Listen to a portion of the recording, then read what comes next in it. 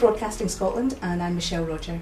We're in the constituency office today with Humza Yousaf, Scotland's youngest MSP, who's also standing for selection for Glasgow Pollok.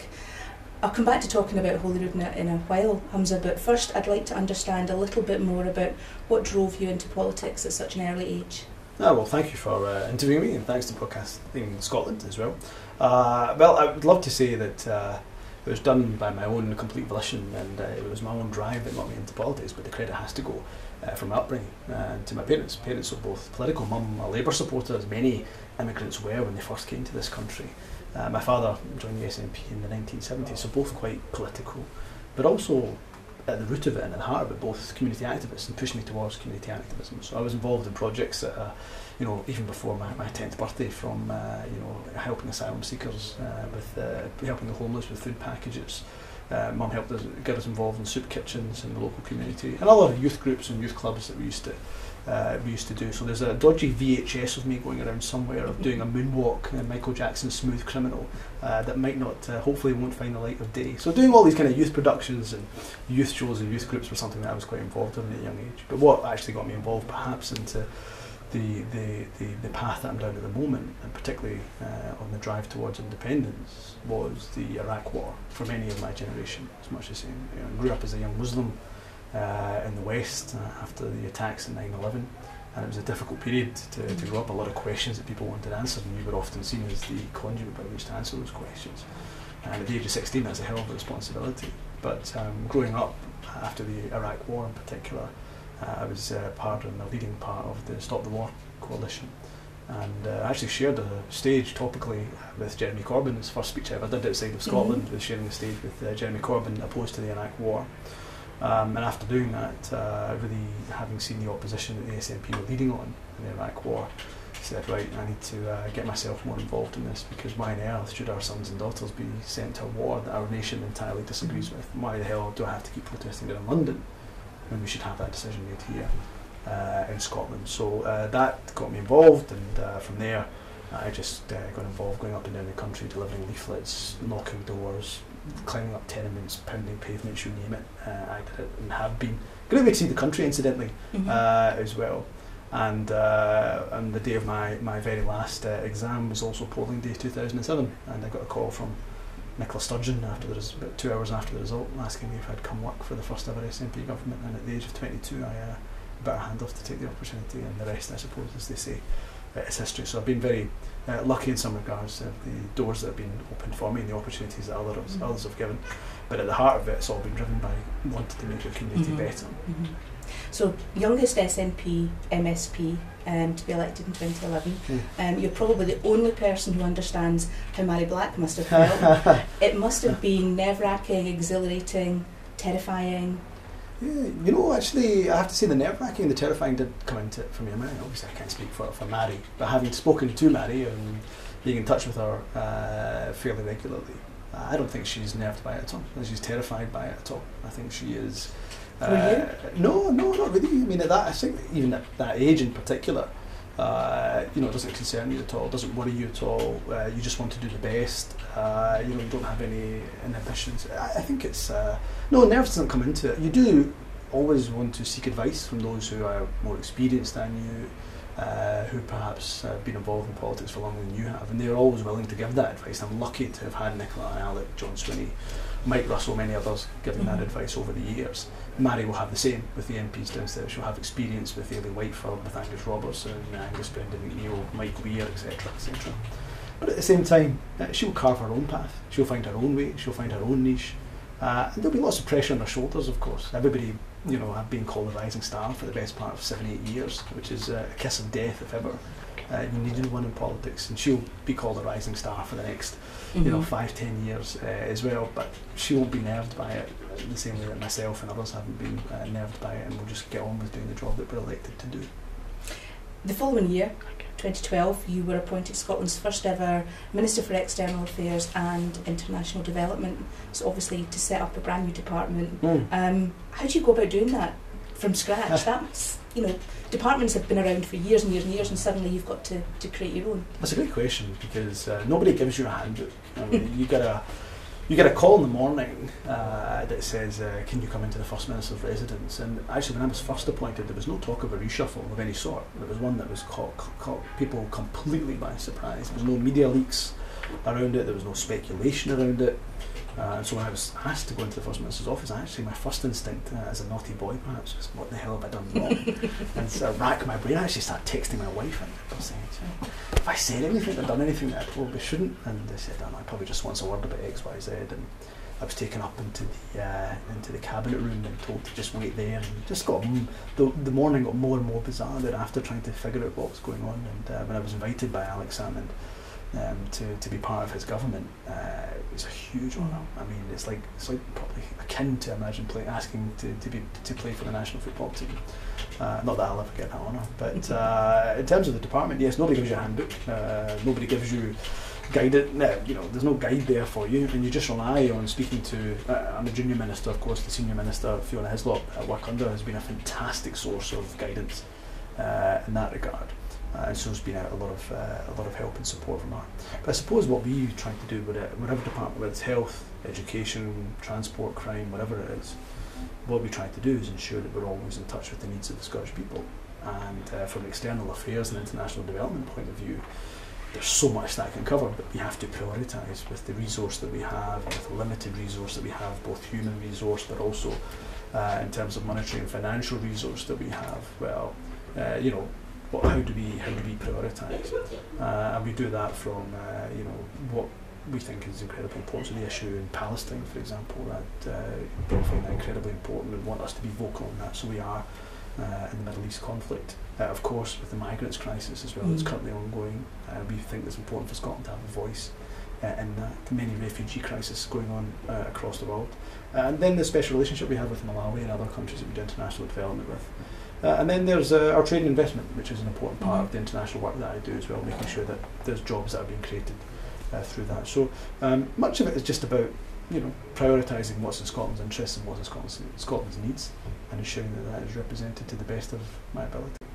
So 3 years on, what would you say have been the greatest successes, the things that you look back on and think, we did a good job there? Wow. Well, I would say there's quite a number. I'm very proud of the positions that we've taken in the external affairs side of things. So I think one of the most important is to ensure that people realise that their government, the Scottish Government, is standing up for them and for the issues that are important to them. So one of the proudest would be, for example, the Scottish Government recognising the state of Palestine. I think that's a really important one to have done. UK Government chose not when the vote came up. When it's come up in Westminster, they've chosen not to recognise the state of Palestine.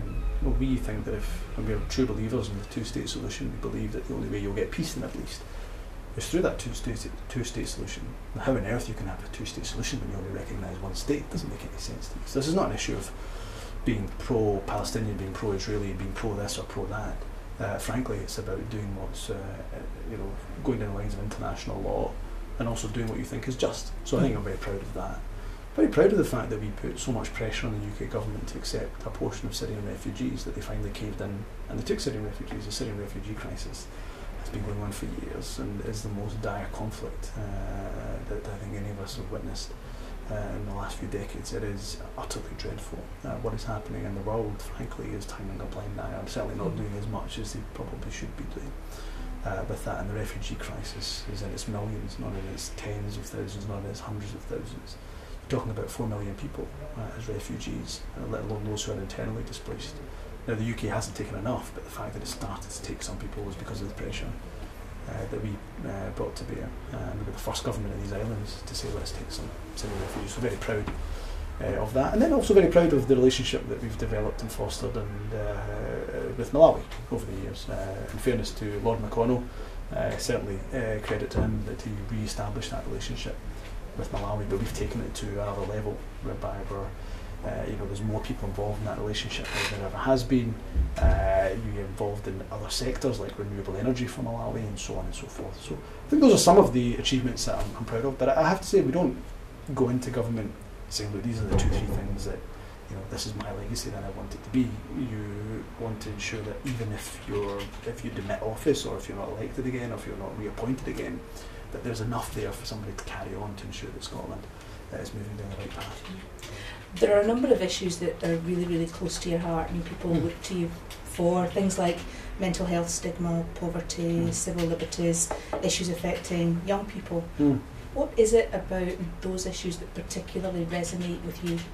Giving a voice to the voiceless, in a nutshell. It's as simple as that. I was very lucky. My father, although an immigrant to this country and coming with practically nothing, with my grandfather, they worked really, really hard. My dad, I won't recount all the stories he's recounted to me, but you're talking about six or seven of them living in a one-bedroom flat in Darnley Street, on the south side of Glasgow, having to make ends meet. Dad didn't have a particularly, he had a particularly difficult upbringing. His mother died when he was 16 due to cancer, and his dad wasn't there for all of his growing up either, and so they had to very much carve their own way, as well as coming into a new country, not knowing the language, etc., etc. And he worked and has worked and continues to work his backside off, and also all because he wanted his family and his children to have opportunity. But my dad always brought us up, and my mum too, to say it doesn't, the opportunity you have, frankly, is just it's not just down to hard work, it's also down to a lot of luck, and therefore your raison d'etre, your purpose in life should be to help others. And whatever you do, my dad's an accountant, so he looks at his work as helping the community, as well as, of course, being a profitable business, but he looks at it from actually a social prism. And therefore, it's the same for me. I'm lucky to have had a great life because of the way my dad, how hard he's worked over the years, and my mum, how hard they worked. But I don't want to just grow up by the end of my life and just having accumulated more. And I see no value in that, I see no purpose in that. The only value I can detect from my existence here on this earth is by ensuring that I'm helping people, and if you're going to help people, then you should help those that need the most help and the most vulnerable. And there are some of those that you've mentioned, those in abject poverty or have mental health issues, or the vulnerable, and young people, and the most vulnerable young people, and we deal with issues that are taboo in some communities, but we push them to the forefront. And the reasons why I do that is because, as I say, if you're going to help anybody, it should be those that need the most help the most. So that's really what drives what I do, and I think it's probably, I would hope, the same for most politicians that are involved in the work we do. I think very few of them are in it for the wrong reason. Most of them, I hope, would be in it for the right reason. So the next 9 months are all about Holyrood elections, and it's different this year with so many new SNP members as potential candidates. What do you think they bring to the campaign that perhaps wasn't there before? It's incredibly exciting what they bring. We were a party of 25,000 thereabouts on the 18th of September, and thereafter we've now become a movement of 110, 115,000. We've gone from a party to just a movement, actually, which is an incredible position to be in. And I'm very pleased that that's the way it went, because it could have gone only one of two ways, right? In the morning of the 19th, either we would have plummeted or we would have risen, and we rose, which is the most important thing. And what the new members have brought, I think, is incredible. A new lease of life, a new energy, a new passion. And that's not to say that the old members, of which I'm one, it's just an incredible thing to say somebody who's been in a party for 10 years, but the veteran members that were there before, they made and have made and will continue to make an incredible contribution. It's on actually their shoulders that this party and this movement stands. Many of them who are no longer here. I used to work for Bashir Ahmed, people like him, Professor Neil McCormack, many others that have come and have gone. So, we stand most certainly on the work that they've done. But the new members bring such an energy, such a passion, and they're in all sectors of life, all sectors and different professions, all sectors and diversities and genders, and everything else that you can think of, which is incredible strength for us. So many of the candidates have already been selected, so some selections obviously are still going on. Many of the candidates that have been selected, particularly those, I would say, women that have come from all women shortlists, of which I'm a great believer, and I'm very excited to see them in Parliament, and I'm sure they will be in Parliament. They won't be complacent and they'll work very, very hard, but I would be delighted to be alongside the likes of some of them, Jean Freeman and many others that have gone through and been selected. I think it's going to be great for the party and great for our movement moving forward. But what about the incumbents that have lost out on selection? That's not something that you would have expected previously. Yeah, I mean, it's difficult because these are colleagues, these are people you built up relationships with over the years, but I think you've got to just you've got to understand, I think any of us that get involved in politics understand that every 4 or 5 years we're up to the, absolutely, we have to pass the test of both our local members, but also the constituency wider than that when it comes to the elections. And, this can be difficult. It'll take, maybe days, maybe weeks for some people, maybe months for some people to get over that. But knowing my colleagues that haven't got in, I'm pretty sure they'll be back out the campaign trail anyway, and they'll never stop believing in independence, and so I'm sure they'll be campaigning hard, and as hard as they always have been, for independence. But it is the tough side of politics. Can't really hide that. It's difficult to get that phone call to say, sorry, you've not been selected. It must be actually very difficult, and you probably just want to go away and hide for a few days. But we should give our colleagues the time to do that. But I've got no doubt at all that they've still got a contribution to make, and they will make it fully. So the polls are looking good at the moment. We all know that the only poll that matters is the final one on election day. What do you think all the SNP candidates need to do between now and then to secure a bigger majority in Holyrood? Yeah, you hit the nail on the head. They cannot be complacent. They will not be complacent, I'm certain of that. But the moment any complacency sinks in is the moment that you begin to lose. Labour Party were ahead of us in the polls in the run up to the 2011 election. I remember the turning point. It came round about the beginning of the year, January, maybe the end of January, beginning of February, when a Times poll came, finally putting us level pegging with Labour, and that was a great moment of change for us, because then from that moment we led the race. But for 8-9 months we were, I think at one poll we were 14 points behind Labour, maybe even 16 points behind Labour in the run up to the 2011 election. But they got complacent. They sat on their hands and they thought, we've got this in the bag, all we need to do is not make any slip-ups and it'll be fine.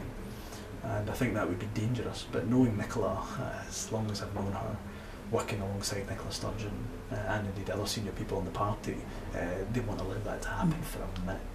And I think every SNP candidate and every SNP member and every SNP supporter has to realise, and I'm sure they do, that we only get what we get through craft. And I love social media, I love emails, I get involved in all of that, but there is genuinely no substitute for looking into the whites of somebody's eyes and saying, look, what is it that concerns you, how can I convince you, what is it we can do to help you, and being on that doorstep or climbing up that tenement to make that case. So ensuring complacency doesn't stick in, and making sure that we stay true to our purpose as well, which is representing the people of Scotland, and of course believing in independence as being the best future for this country. There's a lot of chat around tactical voting for list MSPs at the moment. Is there a place for tactical voting, or should people simply vote for the person they believe will do the very best job? Yeah, I think, believing in the party, and particularly if you're a member and a supporter, I would say, understanding the core values of the party and remembering that the SNP is the party of independence for the last 80 years. In fact, independence referendum wouldn't have been on the agenda, let alone actually having one, if it wasn't for the SNP, and if your belief is that this country would be better governed by the people who live here, i.e. being an independent country, then the SNP should get your first and your second vote.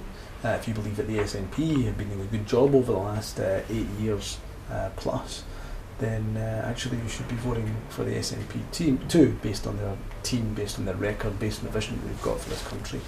I would say there's a lot of myth about the first and second vote, and many people have done some good blogs on it, saying actually the to ensure that there's an SNP majority and a strong majority and a stronger majority in the 2016 elections, you have to vote SNP1 and SNP2, and I'll be making sure that those blogs and those numbers get disseminated very wide across social media. I think anybody thinking of voting for another party would be jeopardising actually not just the SNP's position, but actually would be strengthening the unionist position. We need to ensure that isn't the case. But there'll be much chat about that. There'll be something we're thinking of course, as a party, to ensure that we get our message about SNP1, SNP2 out there, and get it out there quite forcefully as well. You've chosen to stand for selection for Glasgow Pollok. So what drew you to that area, and what are the main issues you think the people in Glasgow Pollok are dealing with that you as an SNP MSP could address for them? Yeah, well, I've been MSP for the last 4 years across the city of Glasgow, and a lot of work. I've been working in Pollok for the last 4 years as well, and got to know the community very well, the people very well, and I'm very pleased to say the activists and the members of the SNP very well as well. And I'm a Glasgow boy, born and bred. There's nothing else to me, and that there's no other city that I have a connection with as I do with my home of Glasgow. Born, bred, raised, educated in the city. And it's been an enormous pleasure in the last 4 years working across the city of Glasgow. But I have to say my heart lies with the communities of Pollok. The reason why I chose that was because I've never come across a community that still actually still has that actual feeling of community as much as Glasgow Pollok does. And I mean that from Darnley, the south of the constituency, right the way through to Govan and Hillington, Pengley and Ardenne, South Park, Darnley, all these areas have a real sense of community about them. But the second reason why I wanted to stand at Glasgow Pollok is because it's an area of great need.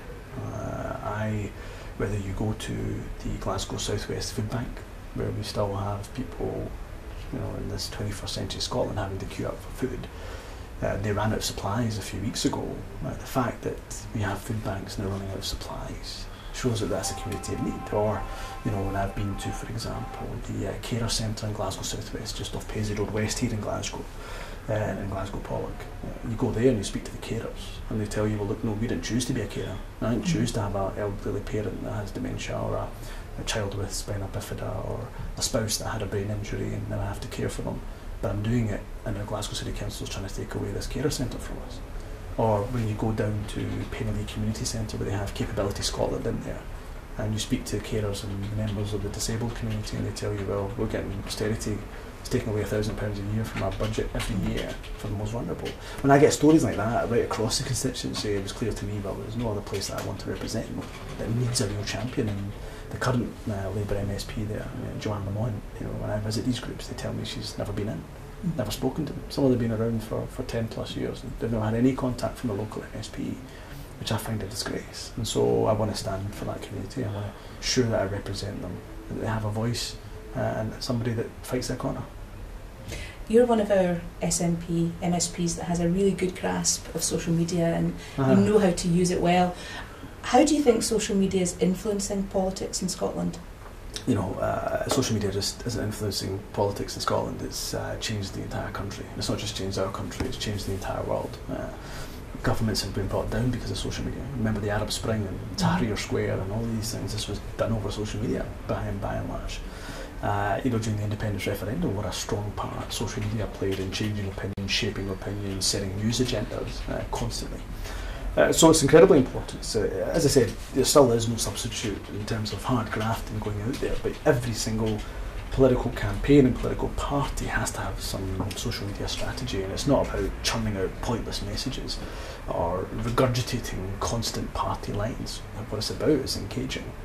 It would be the equivalent of these political parties that don't understand it and just churn out message after message.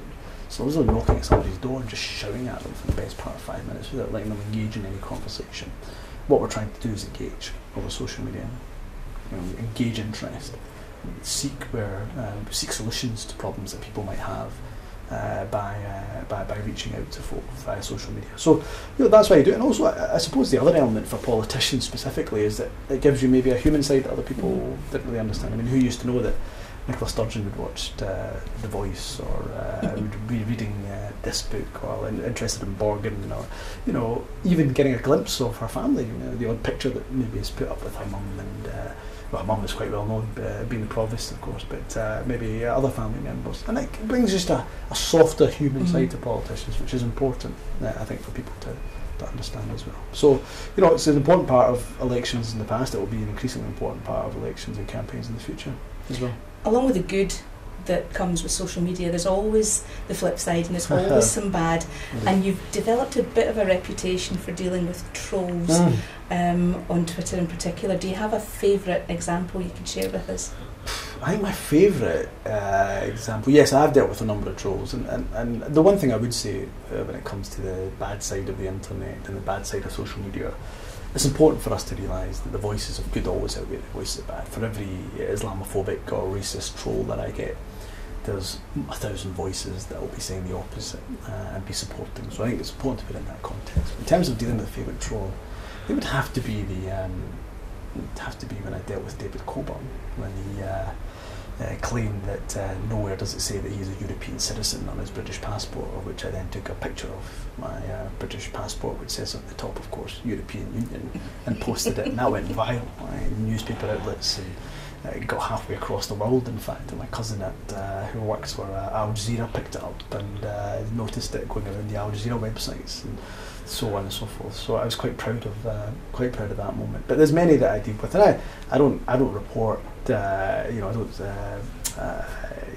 make public half of what I get. I mean, I report much of it to the police, but also to Twitter, and they deal with it, and I'm getting better at dealing with it. Twitter. Police are very good at dealing with it. I have to say, they're dealing with a number of cases of racist and Islamophobic abuse I've suffered on social media, so they're doing a great job at that and investigating that. But I think it's important for us to show a united front against anybody who's homophobic, anybody who's misogynist, anybody who's racist and anti-Semitic, and so on and so forth. And I've got every faith in Scottish people, and many others, of course, that they're always the voices of good will always outweigh the voices of bad. Humza, I really appreciate you taking the time to talk to us this morning, and good luck in your selection. Thank you very much. Well, great pleasure. Thank you. Cheers. Thank you. You've been watching Broadcasting Scotland. We hope you've enjoyed it. You can follow us on Twitter at Broadcast Scot to find out who we're going to be interviewing next, and we hope to see you again soon. Thank you and goodbye.